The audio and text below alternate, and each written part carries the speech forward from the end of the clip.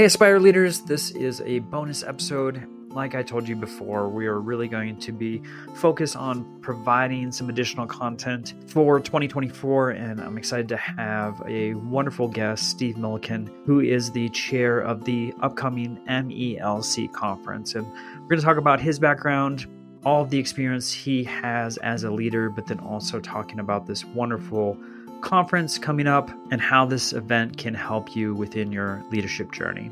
Before we get to this quick bonus episode interview, I wanted to share with you that I've been sharing quite a bit of news on social media. I'm thrilled to announce that I'm going to be collaborating with the wonderful Charlie Peck. You've probably noticed this name. She's been on the Aspire to Lead podcast before, but she's also an author, podcaster, speaker, and works with school districts all over this country. We have signed a contract for an upcoming book with Connected Ed Publishing with the wonderful Jimmy Casas, and we're just super proud of this project, but then also honored to work with such a phenomenal publishing company. So stay tuned for more updates. Charlie's going to join me for a podcast episode as we're going to touch on this resource a little bit more deeply, just to kind of give you a preview of what we've been working on for several months and give you a timeline as to when to look for this resource. We're going to be talking through the translation of behavior, looking at it as a language, and then also offering a fresh perspective on how we can respond to these challenging behaviors. So with that, let's jump into our conversation with Steve Milliken as we're going to talk about the awesome conference coming up in June at Breckenridge, Colorado, where I'm going to be keynote speaking on leadership capacity and how to improve our mental health through such a difficult position. Welcome back, everyone, to Aspire to Lead, where we will be discussing the visions, inspirations, and experiences from top educational leaders. My name is Joshua Stamper, and you can connect with me on Twitter or on Instagram at Joshua_Stamper. All right, welcome back, Aspire Leaders and Teach Better family. I just appreciate you so much tuning in, both on YouTube and the podcast platforms. But I wanted to give this real quick update and this bonus episode as I have a wonderful guest on with me who is a part of the MELC conference. And Steve is an integral part of planning and creating such a wonderful environment for our educators and our leaders. And so with that, Steve, thank you so much for being on Aspire to Lead. Absolutely. Thanks for the invite. If you wouldn't mind, just get a little bit of background of yourself. I know you're a veteran educator and leader, and I would love for my audience to get to know you a little bit more. Absolutely. Thanks very much. You bet. I've been in special education for quite a long time. I was actually the special education local director in Omaha for 20 plus years. After that, then the commissioner came calling, and I was the state director of special education in Nebraska for a number of years.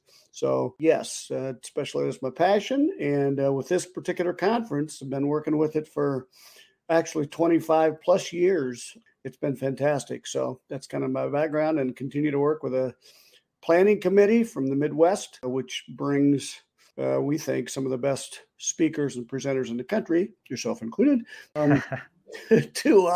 to present to a group of mostly local special ed directors, but it's building principals. It's all of education. So it's not a huge conference, but it's a very quality conference.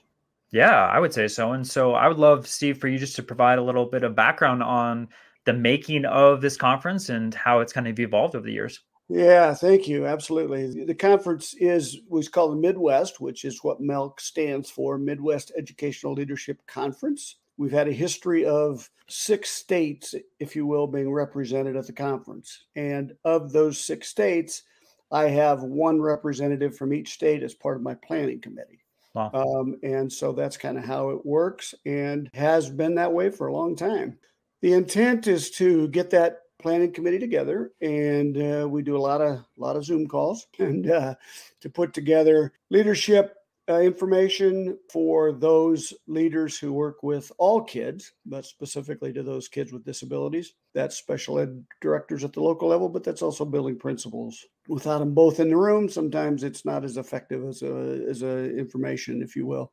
And so we do try to get all of them in, and we continue to do that. We really work on content being information that they can gather, and if they feel like the next day they could use it, if that makes sense. Yeah, for sure. And so that's kind of been our focus, to say, hey, let's bring in good stuff, but let's have it be stuff that people can say, oh, aha, this feels like it's going to help me soon. And so that's kind of what our focus has been. So we felt pretty good about that. It's not a big conference, and it's about 150 people, and we close it off after that, just because we just feel like that's the most effective to have conversations. We also want our presentations to be interactive as much as possible. So it's not a, sit there and listen for a few hours. I was never good at that. So I said, hey, me neither. no, we got to have hands-on stuff here. So let's get hands-on. So that's what we really try to do. I love it. Yeah. And so speakers who really get when you're 150, you can have, round tables of people really working and talking, and speakers who move around and engage. And that's kind of what we've tried to do. Feedback on it being that personal has really paid off. We actually have a lot of returnees, at least prior to COVID. We used to, over the years, let's take the 20 year before COVID, where it was not unusual to have about 60% of people returning. People who'd already been there, and that's a good, and that's a good message. So that's what we really worked on. We've kind of rebuilt after COVID, and so working to get. We still have some that had come previously, but it's been newer people the last couple of years. This podcast is a proud member of the Teach Better Podcast Network. Better today, better tomorrow, and the podcast to get you there. You can find out more at teachbetter.com/podcasts. Now let's get back to the episode. This year it's going to be, I guess the last couple of years, I think it's been at Breckenridge, Colorado, a beautiful town here in my lovely state. And the conference will be June 17th to the 19th. And Steve, will you just kind of share out some of the speakers and some of the topics that you're going to have overarching within the conference? Absolutely. It's a 2.5-day conference. We've done this differently over the years, but right now it's a Monday, Tuesday, Wednesday. We get done at noon on Wednesday in June 17th to the 19th. What we've also tried to do is, I've been involved at the national level on different entities, if you will. And so we've tried to bring in the national conversation in the sense of what's happening at the national level. So as you learn stuff here, how can it impact the requirements that we have and how we teach kids, all kids, but kids with disabilities. So day one, we're actually bringing in Glenna Gallo, who is the current Assistant Secretary in Education at the federal level. So in charge of what's called OSERS. OSERS is Office of Special Education and Rehabilitation Services, which actually is right above OSEP. Yep. OSEP is Office of Special Ed. So the OSERS director, is going to be there and kicking the conference off. So she's going to spend all morning more focus on not specific to requirements and paperwork, but more about things that they hope that they can do at the federal level, which helps encourage quality instructional leadership. And that's what she's going to talk about. That's going to be, as I said, the opening morning. We're going to take the afternoon, and so we're going to listen to Glenna in the morning, and then in the afternoon, we've got 3 state leaders, so state special ed directors who are part of the planning committee. 2 of them are, at least. Kansas, Nebraska, and Colorado is who are looking at getting there as state directors. And so then in the afternoon, they're going to then respond, if you will, in a sense, to what Glenna's talking about. And then lots of interactive conversations with everybody to say, okay, here's how we can make work what is coming from the feds, but also what the feds kind of want us to do, and just good conversation about that. So that's kind of the intent of the first day. Again, plan of that to be very interactive. And back to the morning of that day, Glenna will make it really interactive. She wants to hear what the states need from her. And so we'll have good conversation, good Q&A with Glenna. So we're looking forward to that. That doesn't happen very often. So we're very fortunate to get her. So that's great. Yeah. Day 2, we've got the Hannigans. Basically, their focus, they've written a textbook. I'd have to look at the exact name of the textbook, but it's Don't Suspend Me. There you go. And so that's what they're going to do, talk about and work on all day long on Tuesday. we're going to have a lot of conversations about alternatives to suspensions. Yep. The book is going to be in the hands of everybody there.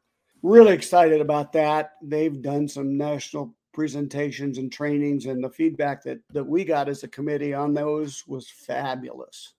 And so it's really going to be a challenge to have great conversations about thinking differently about how we discipline kids, how we react in classrooms, and what we are doing that simply isn't working, and pick up on the things that are working with good guidance from them. And I say them, it's a husband-wife combo that have done a ton of work. We're really thrilled about that.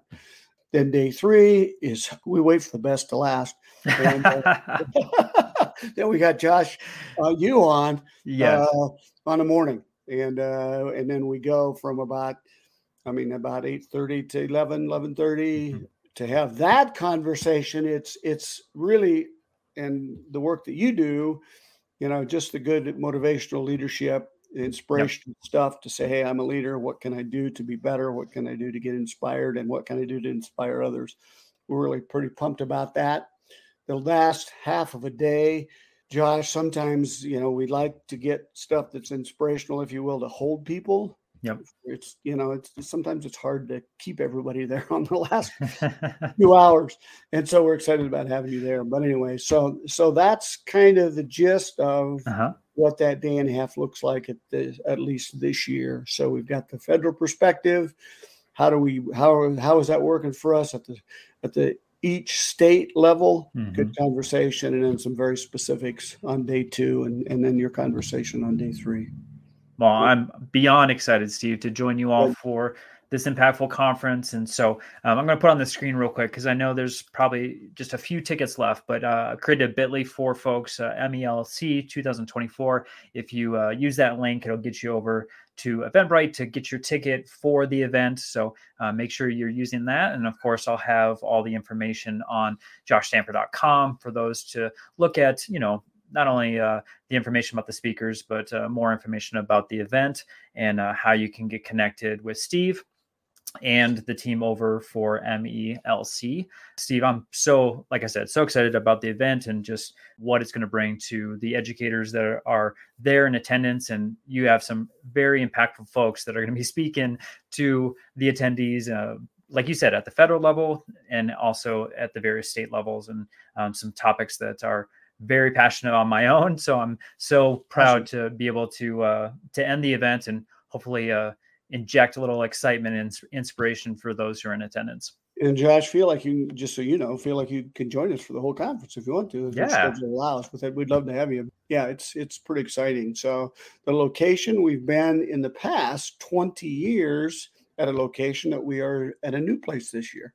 Been at the Mountain Thunder Lodge. Now we're going to be at a place called the Village at Breck. Okay. Which is at the other end of town. It's a little better with space and also better with its accessibility to the downtown area. We try to be a very family-focused conference, so we encourage people to bring their families. It's not hotel rooms. They're actually condominiums with kitchens. And so we really encourage that as well. I'll have to bring my whole crew then and enjoy the Breckenridge experience. There you go. Do it. Do it. Well, for those who are listening right now and may have questions and maybe want to even tap into your experience either in special education or leadership, how can they get connected with you specifically? For me specifically, I'll just give you the address or my email. Yeah. And I have no problem with that at all. And S Milliken, so Milliken 5, just the number 5 at gmail.com. Perfect. And I'll make sure I have that also in the show notes for everyone to be able to connect with Steve. If you have any questions, like I said, on those topics or in regards to the conference, he's extremely accessible and would love to answer your questions. And then for those who are watching on YouTube, I appreciate it so much. Please make sure that you're hitting that subscribe button either on Joshua Stamper YouTube channel or with the Teach Better Team YouTube channel, as that's both of those are growing communities. And with that, Steve, I just wanted to thank you so much for your time, sharing a little bit about the conference, all the wonderful work that you're doing. And like I said, I'm enthralled to be a part of this event here in June. Again, the conference is June 17th through the 19th. Absolutely. Thank you, Josh. Looking forward to working with you.